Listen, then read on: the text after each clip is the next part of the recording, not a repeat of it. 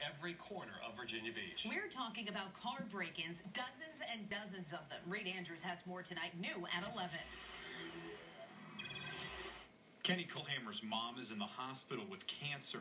Friday, a backpack with her purse and valuable keepsakes was stolen from his car on Budding Avenue in Virginia Beach.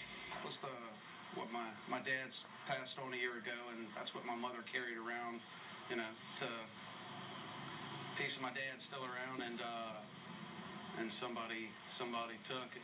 Fortunately, he was able to find the backpack with her purse, along with other stolen items like this video camera, in a field near his house. Still, he's angry about what happened. Been pilfered through, you feel really violated, you know.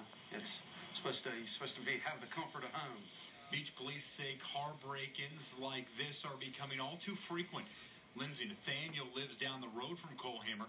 She was patrolling the neighborhood late Friday night when she saw a couple young men break into his minivan. Hey, what are you guys doing? And then they started sprinting, and we were able to follow them right to their car and able to get the license plate and call the police. Nathaniel's not just a witness, but a victim. Both of her cars were hit last month. Nobody likes the feeling that somebody's in their belongings. When News Channel 3 first reported on the wave of car break-ins that have hit the beach, we asked police what neighborhoods were being targeted. They said it was incredibly widespread and is becoming more common throughout the city. Last week, police arrested Torian Bond, Miles Grillo, and Jesse Noak.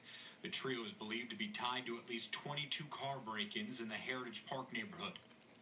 Police are looking into whether the three are responsible for any more car break-ins in the area, and they could face more charges.